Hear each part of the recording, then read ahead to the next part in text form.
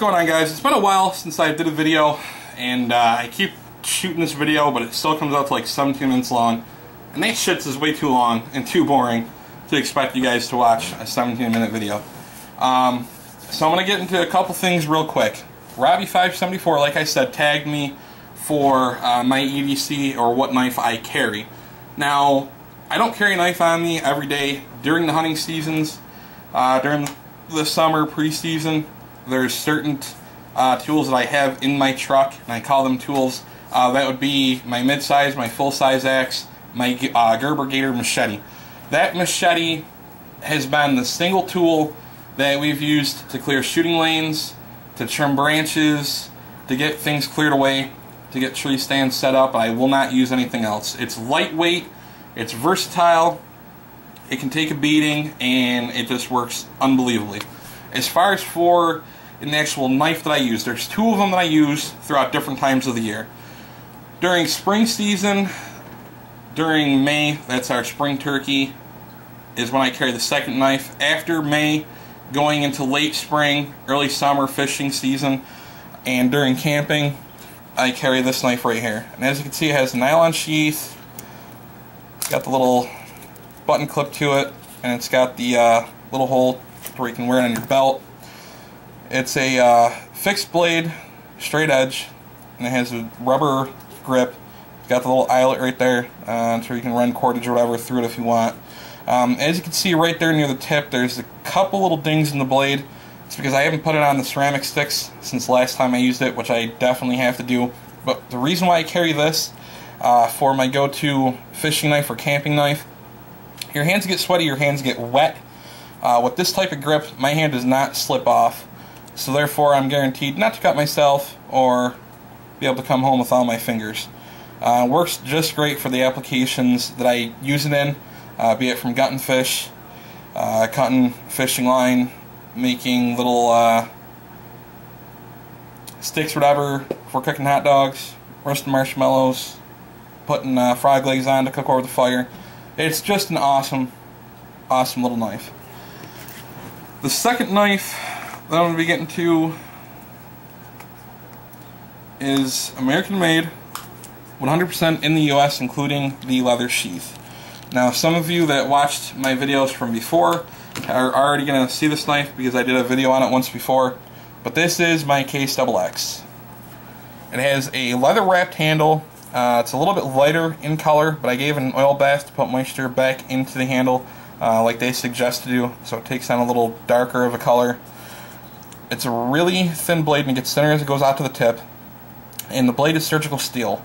And it also has the little rivets in the back for your thumb to get in and do some close work as skinning your game.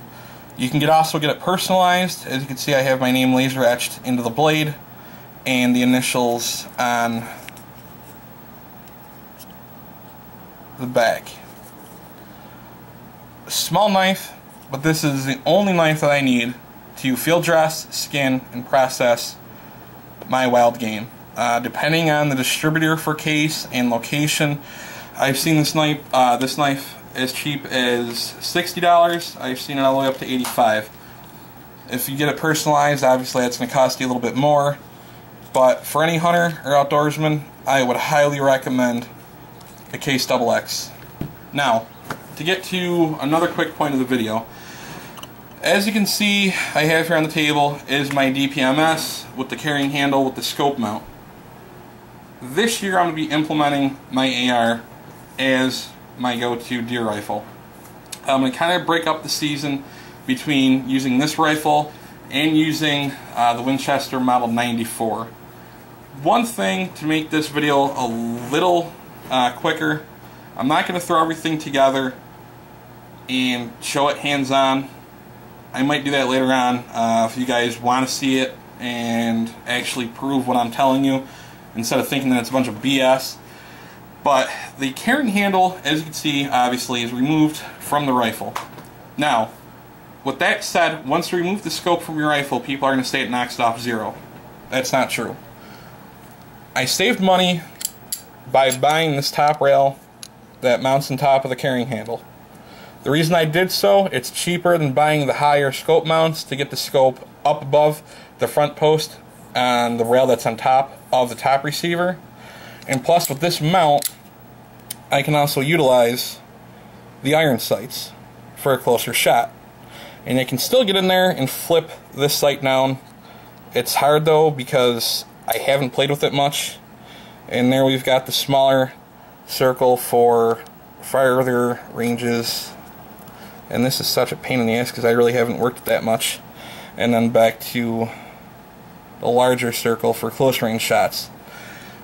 But the reason why you can always get this in the same exact spot of where it was when I zeroed it in, you can see the 2 screws that go underneath the carrying handle. The way that I have it mounted on the top receiver is that front screw fits in right into this rail all the way forward. The carrying handle is flush with the top of this rail. I've had it off the rifle 6 times. Each time I've put it back on, it's still hitting right where I'm aiming. And for the nuts, you can see there's no bullet in the chamber. Bolt is back. There's no magazine in the rifle. Also, just to some people that might think that the AR platform in 223 is too light and too fast of a caliber for big game hunting. Again, shot placement, regardless of whatever your means to take wild game are, shot placement is the #1 critical thing. The second thing you want to do is to make sure you have the right cartridge coupled up with the firearm that you're using. Since 223 and AR platform rifles, for their accuracy, the velocity, have become so popular over the last 10 years, a lot of the manufacturers are getting into making a cartridge for a 223 that is capable of ethically and humanely harvesting big game. Just 2 examples, Hornady Superformance and Federal. They both have 223s now. Federal has a 77 grain Sierra Match King and a hollow point with the boat tail. Superformance has a ballistic tip boat tail in 77 grain and 70 grain. Federal Fusion also has another 70 grain fusion bullet. So there's no reason, compare that to a 243, of why that AR coupled with those 2 cartridges will not be able to be used for big game. And I'm going to put that to the test this coming season. So until then, I've got another little clip for you guys of a nice fox that my brother had bagged out on the property when we were doing some coyote hunting. Fox are predators too. They've been killing the shit out of our turkey population. The nests that we've seen have fox tracks all over it, and they're eating the eggs. So fox, like coyotes, are predators. So check that video out after this. It's nothing too special. Robbie 574, again, thanks for the tag. Hopefully you've enjoyed this. Everybody else that's watching, be safe, have fun, and I'll catch you later.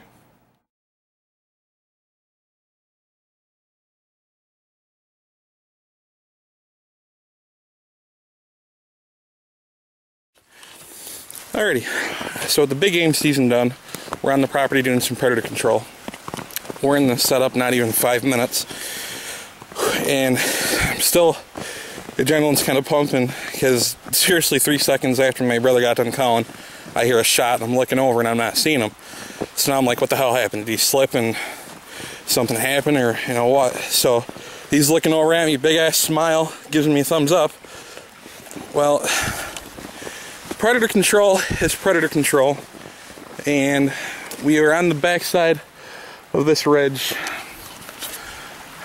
Came down this ridge right here and bagged himself a nice fox. Male. That's a nice fox right there. Holy shit, those Hornadies ripped him right open. How's his tail look? I don't know, but I'm gonna keep it. Bushy?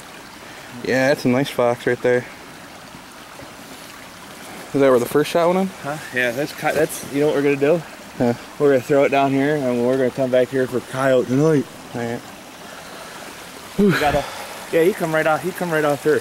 He ran right across this log. You can see the tracks. So he came. Oh, it looks like he pissed right there, but he came right down. He thought he was gonna be king shit. So he met I gotta pick up some more bullets. I still got a clip on me. You got a knife on you? No, that's in my bag. I was gonna take his tail. Well, you can see what you could use for fur. I mean, obviously I think that was the first, because when I hit him, he dropped. Boom. So I think that was. I think those Hornadies are a little too overkill for fox. But nice healthy fox. I want his Predator tail. down. I wanted this tail. It's a male. See? There's balls. Nice, good size fox. Alright, so we'll shut this off and see what we can do for. I don't know. You want to let it cool down, or we'll drop him up by the lean-to and. No, we're gonna go set him. We're gonna hunt this robie tonight. Alright. So for the season, my brother's now 2-0 on me for both big game and for predator control. Alrighty, guys. Figured I'd share that with you.